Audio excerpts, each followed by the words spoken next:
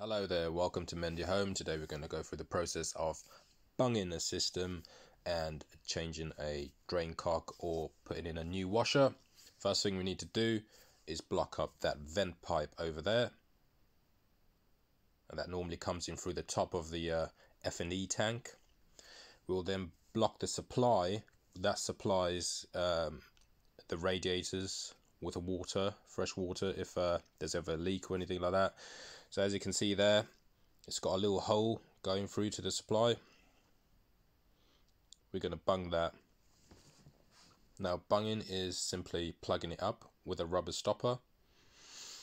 It's quite a dangerous thing to do because there's a risk that that plug will just float up. So you've got to sort of push it in and twist. You need to get a feel for it. Over here I'm just lubing up the vent pipe a little bit, and I'm using a push fit 22mm. You can also use a bung on there as well. Right, so we've got my little setup here. As you can see there, that's the first ever 20 quid I made after opening up my business. So we're going to take a pen and do a little experiment, take that off, and we're just left with that. So then we're going to chuck that in water, there's nothing in there. Put that in water, get the water in there, and plug the top. And then we just pull it out, just like that. And you can see no water's coming out. But as soon as I lift the top off, that's how a bung works. So if you think this is the vent pipe, we block the vent pipe, and suddenly there's no water coming out. But we've also blocked the other pipe. So we're blocking anywhere that there could be air, and it's creating this vacuum. So if I bring this over here, you can see there's water in there. There's just water in there. So I'll bring this over here too. And we'll try and focus on that. There's water in there, and as soon as that's it, done. And then there we go. I've got a little drain off. I'm going to just make sure that the bung has worked. The bung essentially creates a little vacuum. So it's similar to if you put a straw in water and you put your finger on the top of that straw, it will hold the water in place. And then as soon as you let go, the water comes out of the straw. So the first things first, I'm just checking to make sure that the bung is holding before committing to doing the job. So I'm opening up the drain off. I can see that no water's coming out at the moment, or whatever was going to come out has already come out, and I'm now ready to commit.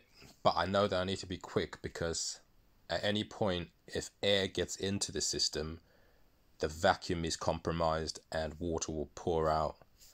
So preparation is key here.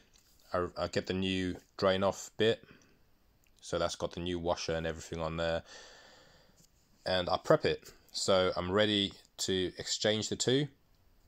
Now on some occasions they don't fit like for like, so be prepared for that. Be prepared to put the old one back in if it fails. So I'm just checking how much water is still in there, and I can see it's just kind of dribbling out. So I know that the bung has held, but there might be a bit of water coming out. So I need to be quick in order to stop it from, pouring out.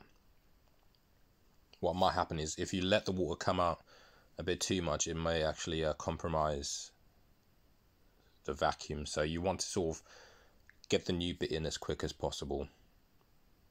So as you can see there, I'm slowly taking it out. I know that water might come out, but I'm ready to put it back in if it does.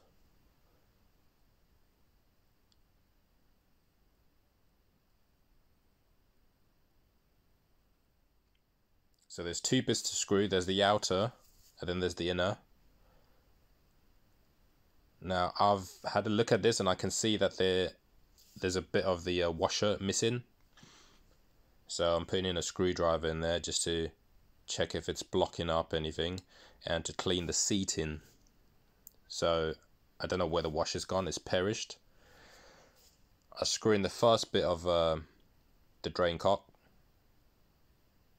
then the outer, Then all I do is tighten up the outer bit and then re-tighten up the inner. And that's pretty much the job done.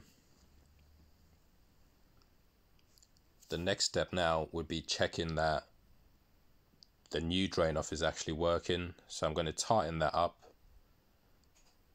And it works just like a tap. You tighten it and it pushes in on the seating. Now I'm trying to do this one-handed with the camera pointing at the same time. So if I can do it with one hand while still being a cameraman, you can definitely do it with two hands and all your concentration. So yeah, it's not that difficult of a job.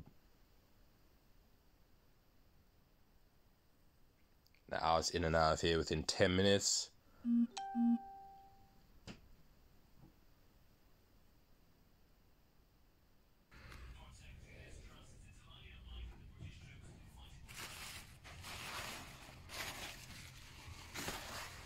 And that's it. Release the bungs and you're done.